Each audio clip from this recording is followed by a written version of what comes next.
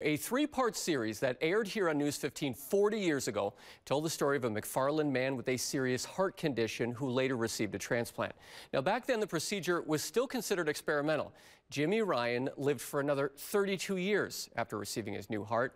Now, decades later, WMTV 15 News' Shana Najawan catches up with the Ryan family, who are going through this all over again. To this day, the family gives thanks for the time they had with their loved one. But the disorder is genetic and has followed the Ryan family through the years. And tonight begins an exclusive three-part series on Jimmy Ryan's fight for life. In 1983, Jimmy Ryan from McFarland underwent a heart transplant, a surgery still in its early stages. How are you feeling today, Jim?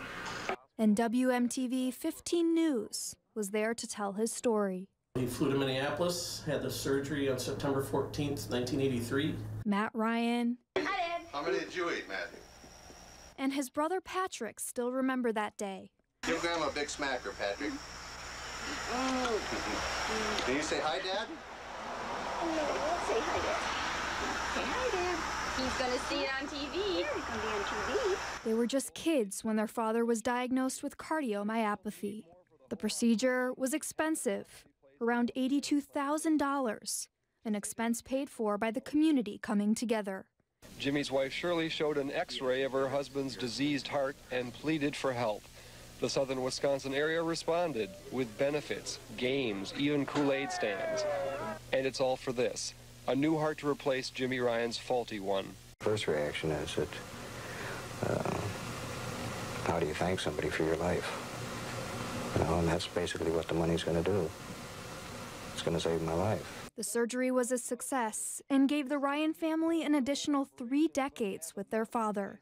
And passed away September 21st, 2015, so 32 years and 1 week later. But 4 decades later, grainy camera footage has become clearer. Medical technology has advanced, but there is still no cure for the condition. In between that time, Patrick also got very sick. Which can be passed down genetically. I'll never forget that phone call.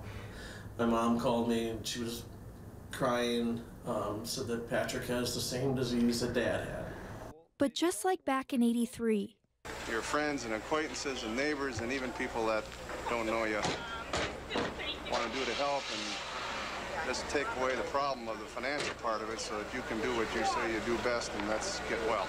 the community is coming together for the Ryan family.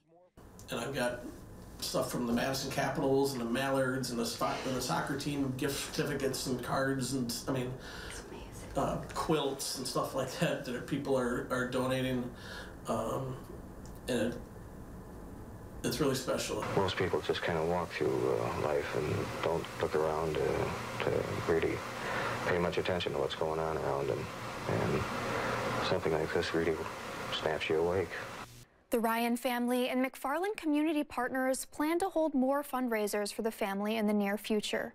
There is also a GoFundMe set up for Patrick. More information on our website. In the studio, Shana Najawan, WMTV 15 News.